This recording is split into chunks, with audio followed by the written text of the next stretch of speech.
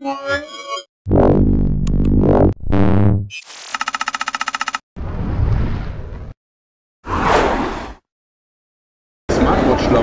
I'm Roland from mobilegeeks.com and .de, and we're right here at Archos at IFA 2013, and what we have right here is the new Child Pad range from Archos. They have had a Child Pad which has actually been sold by Toys R Us in the US under their own brand name, and it was available for I think $99 or $129 or something, and they're updating the devices now. So this is the Archos Child Pad 8 or AT actually, since it does have an 8-inch display on here.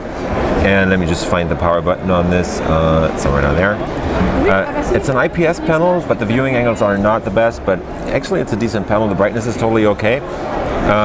1024 by 768 resolution. Under the hood there's 1 gig of RAM and 8 gigs of flash memory. There's supposed to be 1.2 gigahertz dual core chip from Rockchip in there. So performance should be pretty much alright. It's not the best CPU, but since it's a kids orientated tablet, that shouldn't really matter.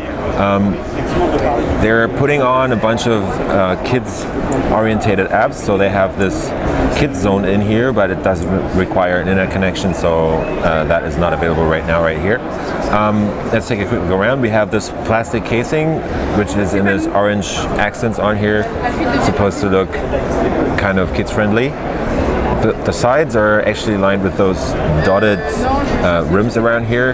They're kind of rubberized, so the device can withstand some drops. It's not super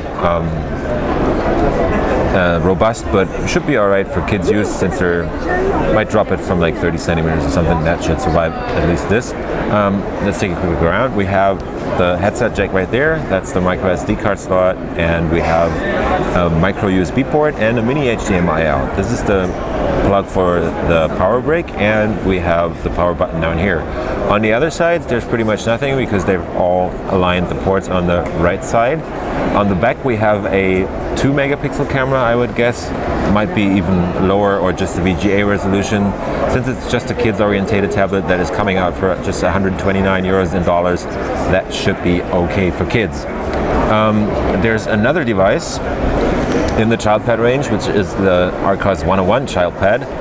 That is actually coming out for $149, and it is also based on the same hardware, so they have 1 gig of RAM and 8 gigs of flash memory and a dual core Rockchip in there. The screen is 10.1 inches, but it only has a resolution of 1024 by 600, so that isn't the best screen, and as you can see from the viewing angles, it's just a basic TN panel, so they're trying to save some bucks on this.